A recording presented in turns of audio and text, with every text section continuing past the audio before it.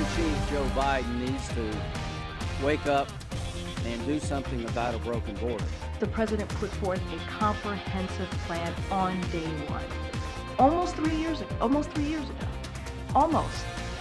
And what they do instead is put forth extreme bills. The surge of migrants crossing Arizona's southern border has politicians sounding the alarm, but demanding different things.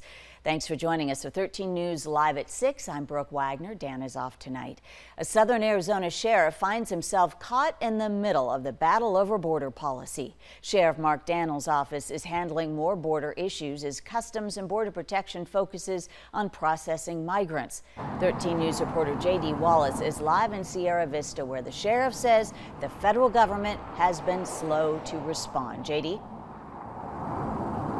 Brooke, Daniels says the president has not responded, and the fact that these checkpoints are not operating shows how current policy focusing on processing instead of enforcement is the root of the problem.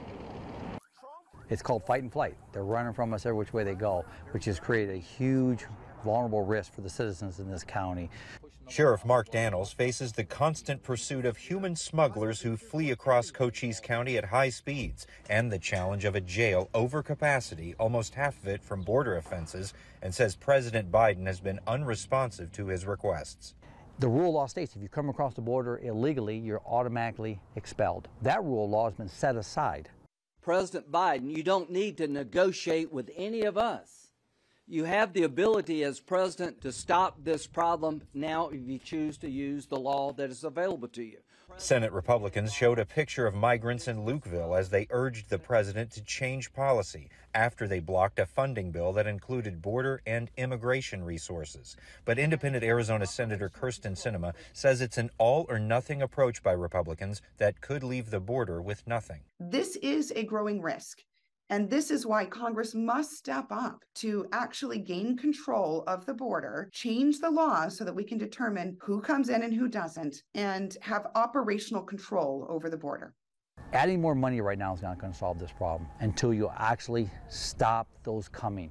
Until either policy changes, more resources are approved, or some combination, Sheriff Mark Daniels says he'll keep doing all he can, which he admits is not enough.